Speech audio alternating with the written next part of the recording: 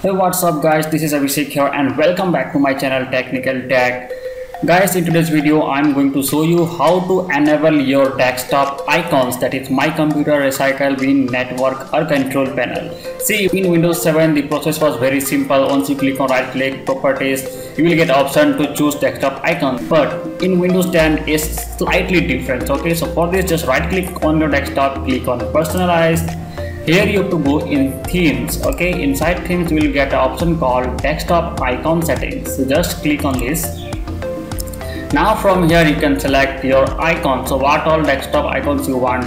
Okay, so click on computers. I want recycle bins, I want user files, network, control panel. These all 5 icons I want to display in my desktop. So just click on apply and okay.